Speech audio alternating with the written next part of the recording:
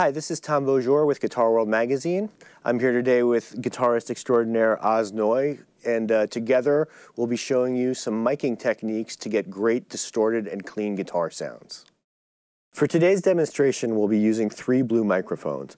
A dynamic mic, the Encore 100i, which can take really high SPL levels and has a warm, smooth tone, and 2 condenser microphones, the Spark SL Blackout, which is detailed and transparent, and the Baby Bottle SL, which has a rich classic sound. For our first example today, we're going to start with a dynamic microphone right on the center of the speaker cone, which will yield the brightest, most present tone that you can get if you really want to make things pop. We're going to have a Baby Bottle SL condenser microphone about 1 foot from the amplifier, which will capture some atmosphere and a little bit more air. And for a far room mic, we have a Spark Blackout SL, which is about 15 feet away from the amplifier. This will capture the sound of the room and give you some distance and dimension.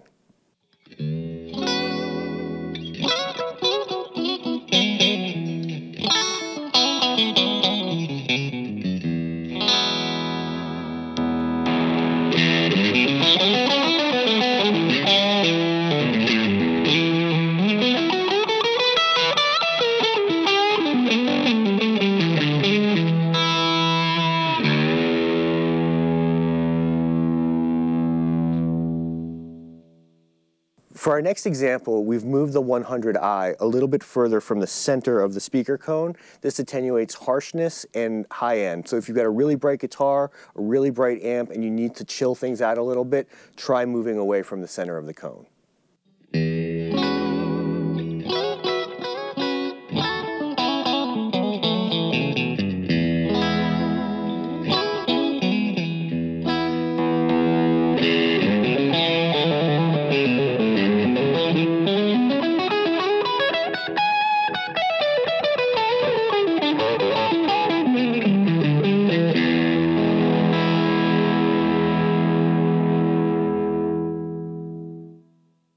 For our next example, we've turned the Encore 100i a little off axis from the speaker. This generally yields a phasier tone, maybe a little more honky, and it can be great if you're going for a 70s vibe or something that has a little extra mid-range.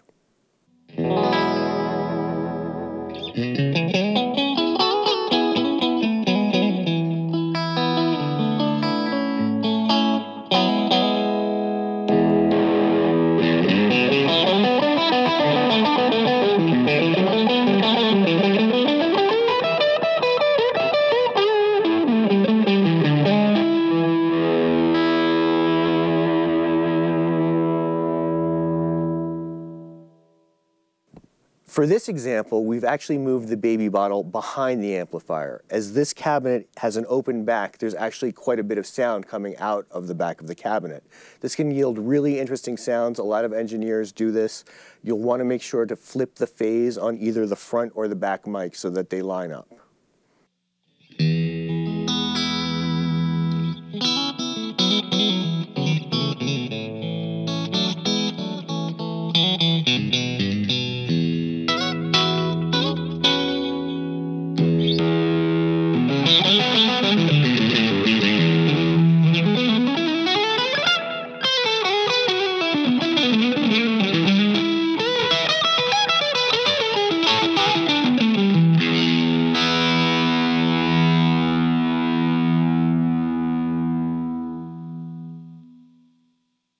For this example, we're employing a technique that I've used with such bands as Nada Surf, Scale the Summit, and Juliana Hatfield, where you put a condenser mic next to the dynamic mic. You have them very close together so that they're phase coherent, and you can blend in the punchy mid-range of the dynamic mic with the sparkling highs of the condenser to create a really deep and three-dimensional guitar sound.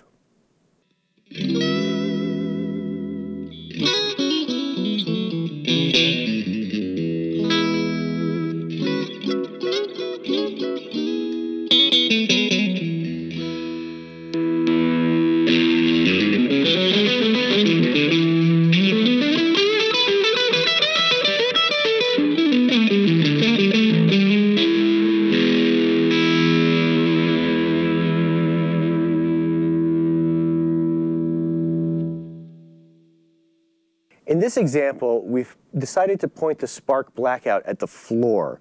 This may seem a little unusual, but where FAR room mics are concerned, there really are no rules. In a full mix, you'll very rarely be able to get the full benefit of a FAR room mic anyway, so you should think of it really as a color or an effect. Try it in a corner, try it down the hall. Really, whatever yields something interesting is what you should be going for.